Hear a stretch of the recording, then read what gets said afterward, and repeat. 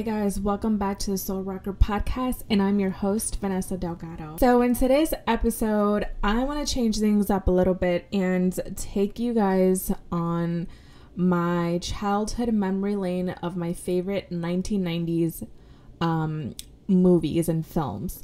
So mind you, I just want to remind you guys that I am 34, so I was born in 88, so I definitely grew up with the 90s era. And back when I was a little kid, like I used to watch movies all the time because I was like and I wasn't into sports or anything, and I had friends, but I also spent a lot of like alone time, and watching movies was definitely like one of my favorite things to do. And I had plenty of movies that my mom like would buy me in VHS, and I would literally like just rewatch them so much. It was like so funny. So those are the movies that I'm going to be talking about today. Like I watched a whole bunch of other movies, like, you know, back when like Blockbuster was out and stuff like that. Like we would go all the time to rent movies, and I would rent movies like the new ones, but also I rented a lot of like the old ones. And we would sometimes like go in and literally like rent out like 15 movies because, you know, like the ones that were older films, like you can keep those for like 7 days and they were a lot cheaper. And then like the ones that were hotter and like newer, you had to return like 1 day out, you know.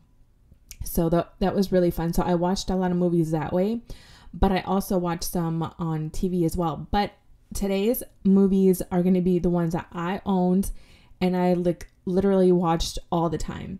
So the first one, and this is like not in a specific order, but the first one is Clueless. So, oh my God, I remember I was in grade school, and at the time I had these two best friends, and we would try and like literally dress the same and kind of copy their outfits.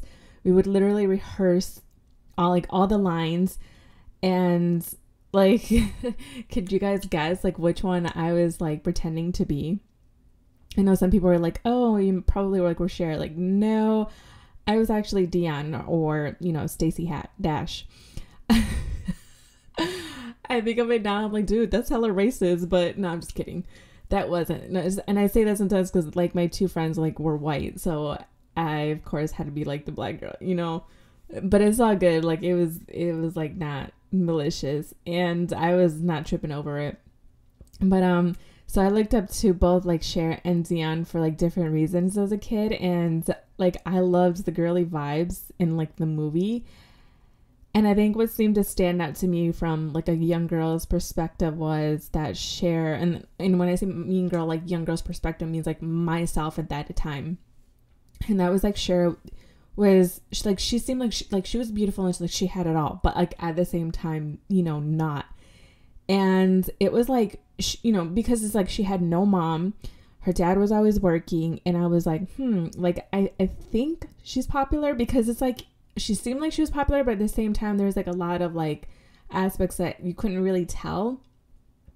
And you know, it was like, it seemed like she only had like Dion as like her main friend. Of course she had a few other people, but you know, Amber was like, to me, Amber was definitely not a friend. And not until like Ty, which was like Brittany Murphy, who comes in to be the third character, in their close like little friendship like group. And I felt like I related to that more like introvert tone, and how people assumed that she had like a perfect life, because from the outside, you know, that's what it looked like. And I remember watching that movie, and I low-key had a crush on Josh. I like, PS, like I have some of the names and like their film years like written down because I'm terrible with like names. So I have that in front of me. But anyway, so I was attracted to him, not because he was like necessarily like cute, but like he was like awkwardly like nerdy and just different, and kind of had like this sweet tone like to him, and I think that's what really like drew me to him. So the next movie was Matilda. I mean, like classic with the chocolate cake and Danny DeVito, right? So like if you heard episode 3, then you probably can see how I loved this movie. Number one, because of this special connection I felt between Matilda and I for being like different. Not by any means can like I make shit flow, but you know what I mean. But I had admired her so much for like her strength to like accept herself. And I felt like I could relate to how she didn't fit in with her family. Matilda had some like terrible parents, and I swear I wanted to beat them up. And I mean, come on, like Matilda and her love for books, like she was like low key trying to be me so hard. I'm kidding. But oh my god, so I lived for Miss Honey. Like her and her friend Lavender, bro, like I was like, I wanted a Lavender in my life. So Miss Honey was like the sweetest person and like teacher. And I remember wishing I had a teacher, like male or like female, who was soft and gentle and someone who I could connect with like that, because I never had any teachers that felt that way. They were just like, I don't know. And Miss Trunchbull like was a trip. Her teeth had me gagged. That bun and those socks though. Oh my gosh. So anyways, I really was loving the ending part where Matilda got adopted by like that was probably like one of my favorite parts, like when she got adopted by Miss Honey and they took back her like big ass house and revamped it, and they made it all warm and cozy and like brightened it up compared to like that dark ass dungeon Trunchbull had going, you know. And how they scared her ass away was like hilarious. But all right, so the next film is She's All That, which was a 1999 film. So that was like right around the corner of 2000, but I wanted to include it because I watched that one a lot. And when it came out, like it was like I watched it a lot. And let's see. So Freddie Prinze Jr. I was definitely crushing. And again, I feel like I really like some of these movies for the main characters who stood out and were like different. And I could resonate with that in some way, like all the time. And I liked Lainey Boggs for having a passion for art, even though like I wasn't into art, but I just really liked how like cool it was, even though like I couldn't relate because I've always been like really terrible at art. But it was like one of those things where I wish I was good at. And that was her thing. And like she was like a loner and she was herself. And despite the storyline of this like popular cute jock who made this bet with this nerdy unattractive girl to turn her into like the school's prom queen, something Lainey could give, like something that Lainey could literally give a shit about, you know. And like it validated my experiences that I never felt like that, like I'd never felt that attractive and cool enough. And how Zach actually ends up falling for her kind of gave me hope that like, you know, maybe it's possible that could like, deep down, I always like felt like I wasn't good enough for a guy to fully like me. So I was like, well, clearly like that's like, it kind of just gave me hope that like, sometimes you just have to be yourself and, you know, it could happen. I actually was like really annoyed at Paul Walker in this film because he was like this arrogant asshole who is always like instigating, and I never was a fan of that. And Taylor Vaughn, like, because we always have that like mean girl in the storyline who always like really turns out that she like, it's like she's like, I always picture it like now it's like, oh, she's the mean girl who like I can see the way that she outwardly like punishes people for how she really feels inside, you know. And of course, like, you know, you guys know I have to bring psychology up in here, like that's just who I am. Like I can't avoid that. As a matter of fact, like I recently shared on a personal like Instagram story where I was like, I literally cannot help but to, at this point in my life where everything that I watch, I like literally find like a deeper message. I like how does this connect to me and in my past and my current life, and how does this like, you know, like how does this fit, and how does, you know, these characters mirror me, and like what are the archetypes, like there's just so much that like I can dig into, and I just find that really interesting. And things just like films are just, they don't have like, it could be anything, and there's always something that you can learn from movies. So like these movies are all fun and bring nostalgia, but they also are helpful to connect myself to like my past, and in many ways like both bring comfort but also like bring growth, because like where I am now making like watched a lot of these movies like just literally within the last like recent like time, like within the last year. And I'm just like really making these connections of my past self and where I was at and how my young self like associated things or fantasized with, with sort of like a programmed and formed a lot of these like beliefs, both positive and negative based on some of these movies, So anyway, so the ending was cool because she toned down her look and she makes more of who she was. But like her new experiences, of this transformation created like new versions of herself, and she made improvements with her family as well. And like the confession of the feelings that sacked, like everything worked out, so that was really cool to see. So this is like a little bit of a different twist to what I was kind of used to watching. So like Rush Hour, which was a 1998 film, I think this was one of the movies that I basically became a fan of Jackie Chan. So the duo between him and Chris Tucker was like literally hilarious.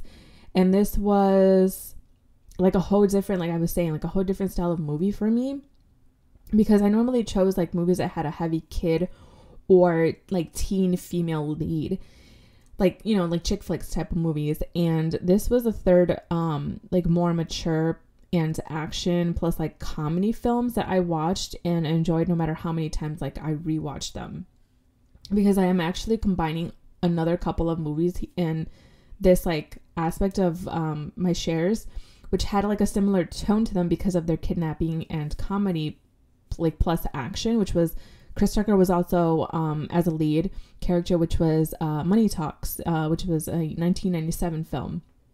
And I think it was a comedy in Chris Tucker that I was hooked, and like I liked rewatching whenever I needed to, like a good laugh, because often I yearn for like emotional connection, and the need to have that met often came from watching like these movies that I, like these little kid, like, emotional like chick or like female lead movies. So because really the first different more mature film I was introduced to with comedy and like drama was actually Friday. So that was a 1995 film, which is obviously like a major classic, right? And a lot of these are, but this is where I was introduced to Chris Tucker originally and Ice Cube, and I started to become familiar with like a different set of actors and actresses that I still love today. Like, all, what's her face? Like Nia Long, and just like Debo, like everyone on that film. These films felt more like actual films, and this film was also the reason why I ended up adding Boys in the Hood, which was a 1991 film. So actually I did not watch that one back in the early time when it came out. Like I ended up watching it towards, once I started like in 95, around there, 98 possibly even. Could have been between that time where like I ended up saying like, oh, like there's a movie that came out several years ago, So I ended up adding Boys in the Hood to my collection, which I had owned as considered more of a, because it was more of a drama crime. And this one became a little bit more of a different style of film, because suddenly it's like I was able to see and understand a little differently about a reality that felt real, although not to me, but not the way that I was raised, but I felt like I could see in the lens of someone who was, or like maybe had experienced, that in like real life. And this was a movie where I felt a different set of like emotions than like the typical chick flicks type of like kid movies that I had been watching. And I made like a huge connection with, So like when Ricky was shot, or when Trey walked in and started punching the air and got like on his knees, basically there were a lot of scenes that were like really eye-opening. And now back to some all-time fave and kid-based movies I rewatched so many times was The Little Rascals, which was a 1994 film. And I loved this movie for the innocence and like fun family comedy. I remember watching this a couple times with my mom, and that was always like kind of fun. And I was really never a fan of I was never really a fan of musicals, and I'm still really not, but this is one that like probably like, was the only type of like musically related type of film that I actually watched, and I just really enjoyed it. Another one is Mrs. Doubtfire, which was a 1993 film. And okay, so now this is where I became familiar and a fan of Robin Williams. So like when Jack came out in 1996, I was like really, really excited to watch, which was also like a movie that I owned and I rewatched a lot. So Mrs. Doubtfire connected me a lot to that like aspect of me who experienced divorce and having like split parents. And I remember thinking, man, how, like, this is me back then, like thinking like now, like how really does he like love his kids, because look to what measure he went through to be close to them, which is something that I secretly like always wanted my my dad to do, you know, in a way. Like obviously not to that like babysitter degree, but like there's something about that I felt like I wish my dad would have done. Maybe you might be wondering like, so where is your favorite type of movies? Like what part in the movie is like your favorite? And honestly, like I really don't have like a favorite part in any movie. Because I don't know, I just really like the whole entire movie, and I can never pinpoint like a favorite part in like each movie. And I think like, so Jack I thought was like a brilliant idea. So Robin Williams like inner child to me seemed to be very present in quite a bit of his films. And I didn't actually own like Jumanji, but it was one that I rewatched a lot like on TV, and I would rent it. And that one was a 1995 film. And anyway, so I felt like he did this really excellent job at his character role in Jack. Like he literally nailed it. And I loved how sweet and supportive and encouraging his parents were. And I mean, come on, like J-Lo as his teacher, Ms. Marquez, it was always like good to see, because I've always been a fan of J-Lo. And again, she was serving the nice teacher who looks like she felt like, I felt like there was a couple of scenes where she looked like she really was like inspired by Jack, which was like one of the sweetest things to feel like, damn, you can, you know. I remember like that's when I kind of realized that like anybody can be inspired by anyone. It doesn't have to be that you're younger or older. Like you could be younger than someone and you could be anyone and you can inspire people. And I remember feeling so excited for him when like the kids at school began to accept him. Like, are you surprised that I loved this film for his genetic uniqueness and how like likable he actually was, which was all the things that I have always struggled with. And honestly, in this film, I had two favorite scenes, which is probably like one of the only movies that I actually felt like I had like a really like fun like favorite scenes. And one was when they had the slumber party in the tree house and they got to eating some nasty stuff, and they started rapping and stomping their feet, and like they're like the whole house was like about to fall down. And I felt like in that moment he truly felt accepted and like he belonged, and they were just having so much fun. And I just thought that just like brought me such like a big smile. Like my heart was just like was filled with like, I don't even know, like these butterflies. And the second scene was the end part where I always cried, because like where he's graduating and he gives a speech and like they're in graduation, and then they get into the convertible and they drive away. Like, oh, that was so sweet and touching. A random fact about Robin Williams that I learned, that he was from Chicago. Like I had no idea, which I thought it was pretty cool.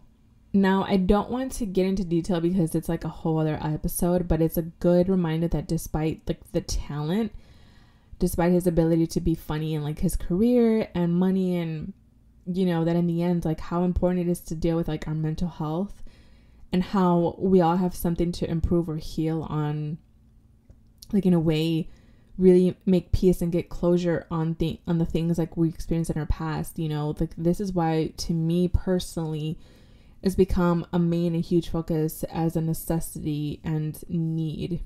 And I don't live a day in my life in the last several years where I don't dedicate time to my mental health in some way. And like, if it's up to me and if I have the ability, I try to do, like, to me, it doesn't satisfy me with just like 10 minutes or half hour. Like, I have to spend a couple hours at least, because it's like, what good would having all this money and career and whatever else, like, if I just struggle deep inside. That was like the sad part of this episode. But so let's get back on track. Okay, so The Beautician and the Beast was a 1997 film, and I feel like this one is not really a popular film. Like, out of maybe most of these, like, this is maybe one of the least like known. But from the film Jack, I became familiar with the actress Fran Drescher, I think is that how you say it? And I found a connection of this because of her being a cosmetologist, with which my mom became when I was like 5 years old. And I believe that she's the one that actually introduced me to the movie. And I didn't really have like much else I could relate to in this film from like my personal self, but it was one that I felt like really sparked curiosity about a lot of things that I noticed about, like, between her connection with Pachenko, you know, like this cold, mean, and emotionally disconnected man, you know, and his behavior towards his kids, and it being based as this Eastern, like, Europe country. And I wondered about the common aspect of what was shown from the US. Like, I was curious about a lot of things. Like, I wonder how other countries, you know, go about like raising their kids, and about school. Like, I just wondered a lot about that kind of thing. And it's so funny because now I'm really, really interested.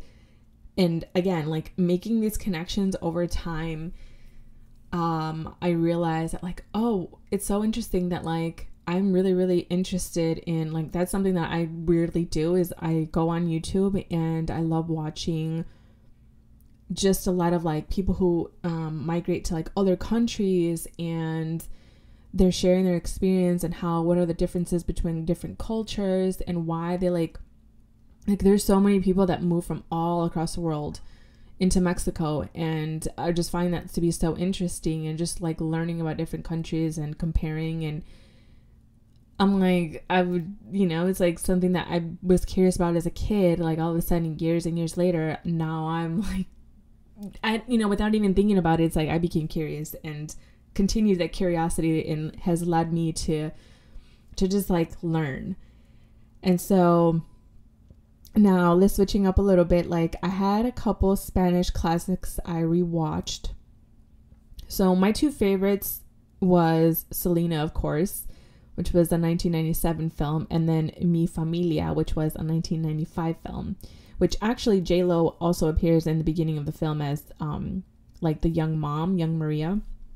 Hence, many of the other cast members like Edward James, Jimmy Smits, Isaiah Morales. This one reminded me in many ways of like my crazy ass family, especially back at that very time, like even to the point of how we related with the Spanglish. And I did like watching, like, I'm blanking out here. What's that movie called? Blood In and Blood Out. And then there was like another one, but I felt like they were a bit too harsh for me. Like, they were a little bit too real, too harsh. So I didn't really like it. Something about those movies actually triggered me, and it's just based on, now I realize it's based on trauma stuff. But yeah, so I didn't really like to watch them too much. And we actually did have those in like part of like our collection of movies, but I just never gravitated much to those.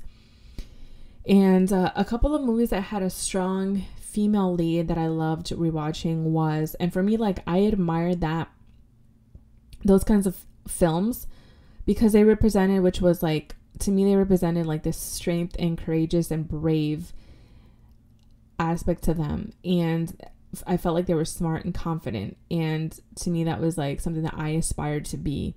And I felt like I wasn't that in a way.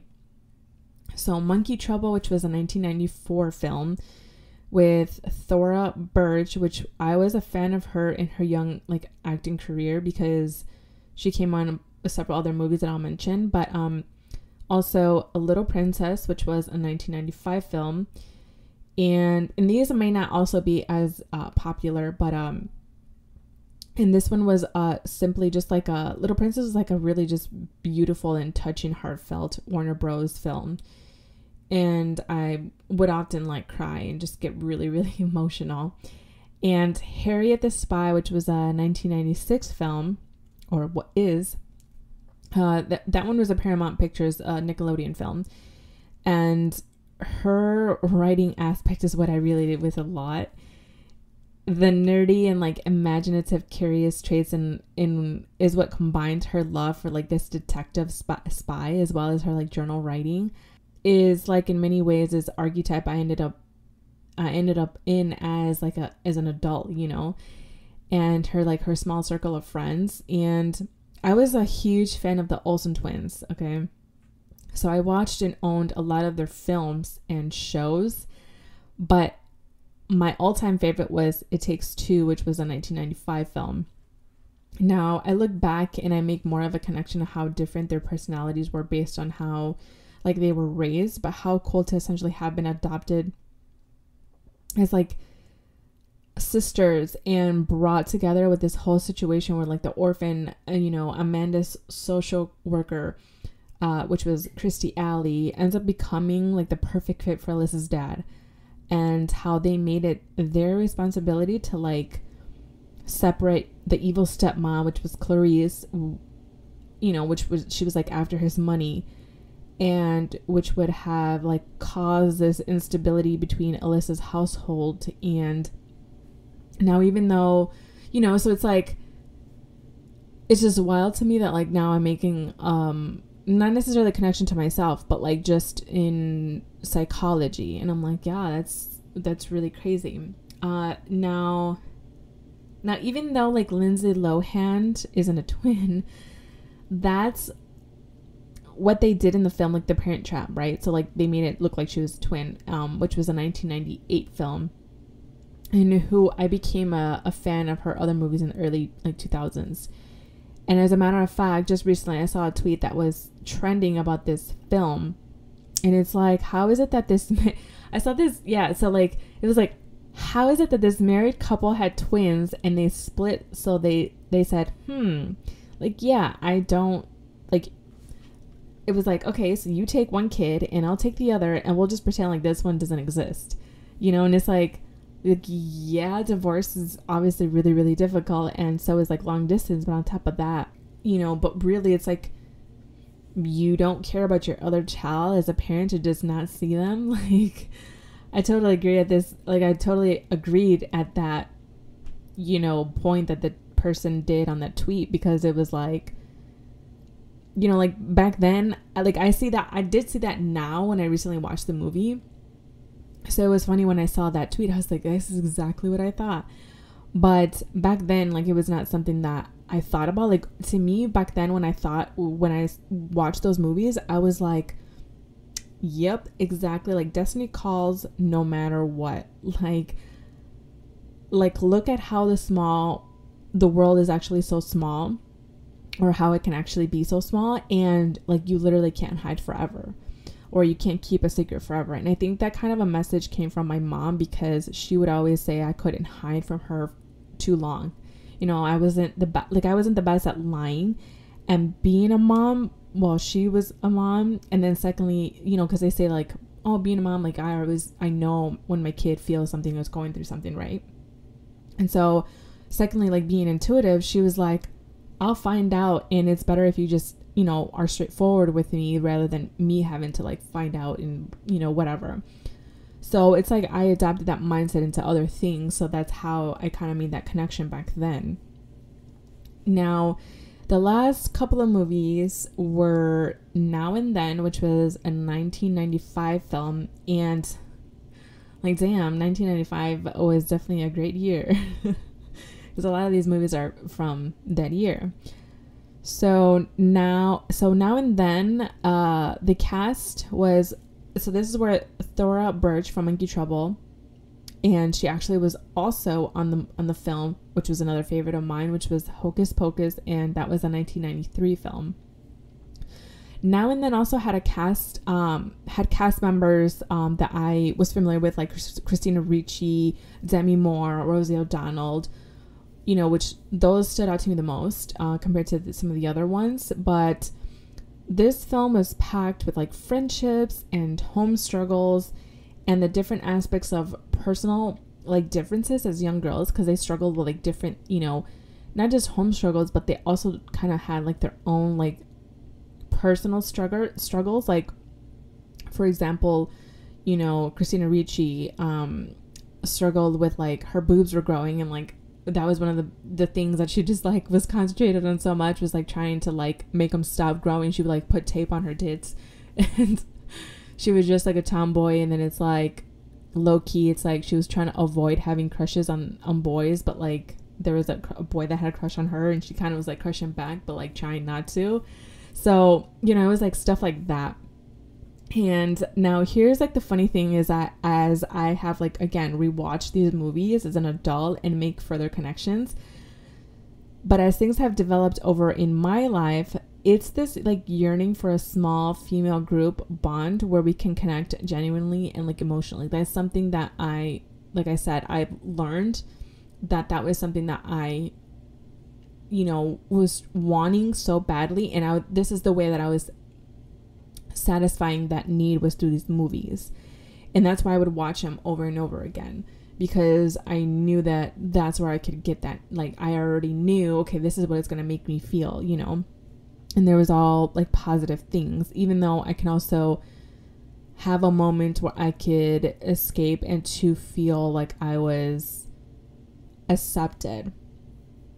But also this in this movie, Now and Then, this motivation by Samantha's interest in the occult, so which was totally me now. Like at the time it wasn't something like, it was because it was a part of my life as a kid and most of my life. At the same time, I didn't really accept it, like many other things in my life about myself. But so it was like, so because I really didn't accept it, I wasn't really, I didn't really make that connection with her. But now I do see the connection, and Hocus Pocus is a classic, like, so going on to the Hocus Pocus one. So Hocus Pocus is a classic Disney movie, right? So like this was literally like just my favorite like comfort movie during Halloween. And Sarah Jessica Parker was definitely my favorite because she was like the most attractive and small one. So so the last film that kind of had this like psychology aspect, but like in recent times, as I said, I keep saying over and over again, but like, from me rewatching and connecting things, I saw how, again, something that I come to become really interested in is psychology. And back then, like, I had no interest in, like, even related it to that or, like, thought about it. But it definitely had this psychology aspect in the movie because, so Bogus was a film, a 1996 film.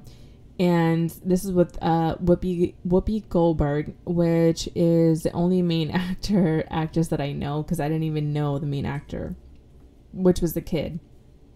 And this was a Warner Bros. Film. And essentially Albert comes...